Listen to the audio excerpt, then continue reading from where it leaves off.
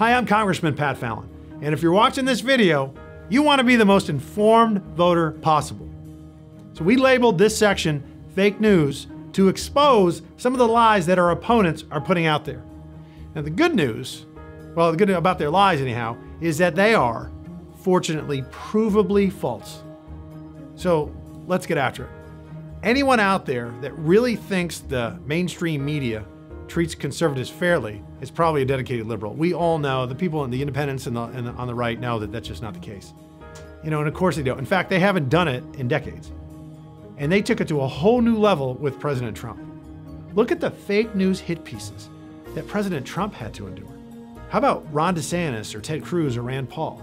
You name me a conservative, and I'll show you somebody that's been viciously attacked by the media. It's patently unfair. What President Trump had to deal with was atrocious. My opponents are attacking me relentlessly. That's not surprising in so much as they're running against a proven conservative fighter with a rock-solid voting record. So they both needed a pretext to run.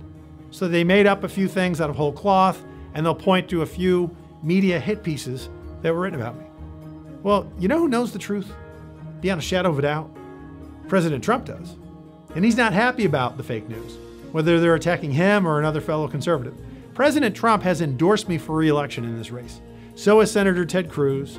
So has Congressman and conservative stalwart Jim Jordan, the NRA, Susan B. Anthony list, the Plano and Frisco and Dallas police associations, the entire Denton County's Commissioner's Court, their entire GOP Texas legislative delegation, the entire Collin County legislative delegation, Collin County Judge Chris Hill, and the Collin County Commissioners, the Collin County Conservative Republicans, and scores of other elected officials, as well as thousands of people in our district.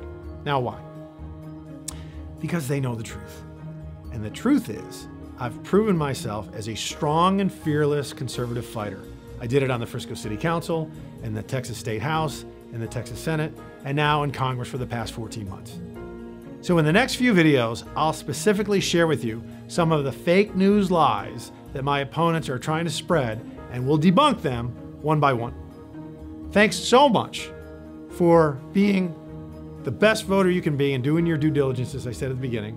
Let's fire Nancy Pelosi, stop Biden, and let's save the country.